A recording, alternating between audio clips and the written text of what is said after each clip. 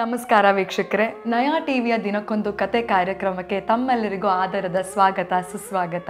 ಹಿಂದಿನ ಸಂಚಿಕೆಯಲ್ಲಿ ನಾ ಹೇಳಿದ್ದೆ, ವಿಶ್ವಾಮಿತ್ರರು ಕೈಗೊಂಡಿದ್ದ ಯಜ್ಞನ ಯಶಸ್ವಿ ಮಾಡಿಕೊಡ್ತಾರೆ ಇಬ್ಬರು ಅಣ್ಣ ತಮ್ಮಂದಿರಾದ ರಾಮ ಲಕ್ಷ್ಮಣರು. ಅದಾದ ನಂತರ ಅವರಿಬ್ಬರನ್ನ ಅಯೋಧ್ಯೆ ನಗರಕ್ಕೆ ಹಿಂದಿರುಗುವ ಮುನ್ನ ಮಿಥಿಲ ನಗರಕ್ಕೆ ಹೋಗೋಣ ಎಂಬ ವಿಚಾರನ ವಿಶ್ವಾಮಿತ್ರ ಹೇಳ್ತಾರೆ.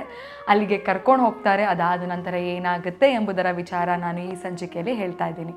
ಮಿಥಿಲಾ ನಗರಕ್ಕೆ ಹೊರಡುವ ಮುನ್ನ ರಾಮ ಹಾಗೂ ಲಕ್ಷ್ಮಣರು ಅಲ್ಲಿ ನೆಲೆಸಿರುವ ಮುನಿಗಳಿಗೆ, ಸಾಧು ಸಂತರಿಗೆಲ್ಲ ವಂದಿಸ್ತಾ ಹೊರಡುವಾಗ ಅವರ ಕಣ್ಣಲ್ಲಿ ನೀರು ತುಂಬಿಕೊಂಡಂತೆ ಅವ್ರನ್ನ ಹೇಗೆ ಬೀಳ್ಕೊಡೋದು ಅಂತ ಅಂದ್ಕೊಂಡು ಆದ್ರೂ ಕಷ್ಟದಿಂದ ರಾಮ ಲಕ್ಷ್ಮಣ ಹಾಗೂ ವಿಶ್ವಾಮಿತ್ರರನ್ನು ಬೀಳ್ಕೊಟ್ರಂತೆ. ಖಗಮೃಗಗಳು ಅವರು ಎಷ್ಟು ದೂರ ಆಗತ್ತೆ ಅಲ್ಲಿ ತನಕ ರಾಮ ಲಕ್ಷ್ಮಣ ಹಾಗೂ ವಿಶ್ವಾಮಿತ್ರನನ್ನು ಹಿಂಬಾಲಿಸಿದ್ವಂತೆ. ಅವರಿಬ್ಬರು ಅಲ್ಲಿಂದ ಹೊರಟಿದ್ದ ವಿಚಾರನ ಕಂಡು ಅವ್ರಿಗೂ ತುಂಬ ಕಷ್ಟ ಆಯ್ತಂತೆ. ಪ್ರಯಾಣ ಮುಂದುವರಿಸ್ತಾ ಗುರು ಶಿಷ್ಯರು ಪಾವನ ಗಂಗೆಯ ಉತ್ತರ ತೀರ ತಲುಪಿದ್ರು.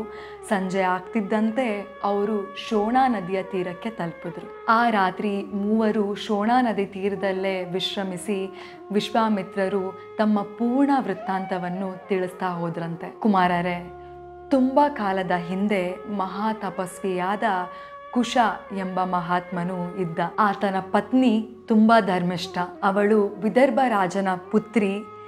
ಇಬ್ಬರು ದಂಪತಿಗಳು ವೀರರಾದ 4 ಗಂಡು ಮಕ್ಕಳನ್ನು ಪಡೆದಿದ್ರು. 4 ತಂದೆ ತಾಯಿಯಂತೆ ತೇಜಸ್ವಿಗಳು, ಧಾರ್ಮಿಷ್ಠರು ಹಾಗೂ ಸತ್ಯಪ್ರಿಯರಾಗಿದ್ರಂತೆ. ತಂದೆಯ ಅಭಿಲಾಷೆಯಂತೆ 4 ಪಟ್ಟಣಗಳನ್ನು ನಿರ್ಮಿಸಿದರು. ಕುಶಾಂಬನು ಕೌಶಾಂಬಿ ಎಂಬ ಪಟ್ಟಣವನ್ನು, ಕೃಷನಾಭನು ಮಹೋದಯ ಎಂಬ ಪಟ್ಟಣವನ್ನು, ಅದೂರ್ತ ರಜಸನು ಧರ್ಮಾರಣ್ಯ ಎಂಬ ಪಟ್ಟಣವನ್ನು, ವಸು ಗಿರಿವ್ರಜಾಪುರವನ್ನು ನಿರ್ಮಿಸಿದರು.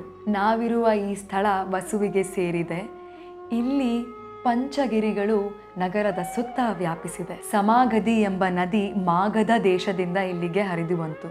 ಇದರ 2 ತಟ ಪ್ರದೇಶಗಳಲ್ಲಿಯೂ ಗಿಡ ಮರಗಳು ಸಸ್ಯ ಸಮೃದ್ಧಿಯಾಗಿದೆ. ಅದಾದ ನಂತರ ಇನ್ನೂ ಒಂದು ವಿಚಾರನ ವಿಶ್ವಾಮಿತ್ರರು ತಿಳಿಸ್ತಾರೆ. ಅದು ಏನಂತ ನಾನು ಮುಂದಿನ ಸಂಚಿಕೆಯಲ್ಲಿ ಹೇಳ್ತೀನಿ. ಅಲ್ಲಿವರೆಗೂ ನೋಡ್ತಾ ಇರಿ ದಿನಕ್ಕೊಂದು ಕತೆ ಕಾರ್ಯಕ್ರಮ. ಲೈಕ್, ಶೇರ್, ಕಮೆಂಟ್ ಮಾಡೋದು ಮರಿಬೇಡಿ. ಮುಖ್ಯವಾಗಿ ಸಬ್ಸ್ಕ್ರೈಬ್ ಮಾಡಿ. ಧನ್ಯವಾದಗಳು.